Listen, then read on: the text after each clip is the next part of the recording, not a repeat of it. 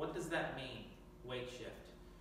Well, a lot of people that teach golf, myself included, have stopped using the word weight shift, replace it with pressure shift.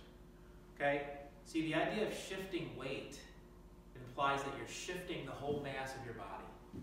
Okay? In the 1 second it takes you to swing a golf club, that's not suggested. So really what we're talking about is shifting pressure, changing the pressure in our feet.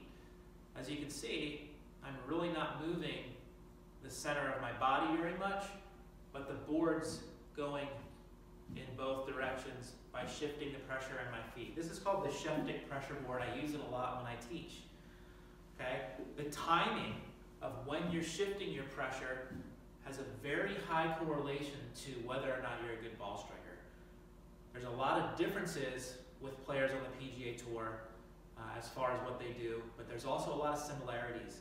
And one of the things that they all do very similarly is when they start getting pressure onto this lead leg. Okay? If you want to find out more, let me know. Come on out. We can get you on the Sheftik pressure board, put you on a pressure mat, and help you with your pressure shift.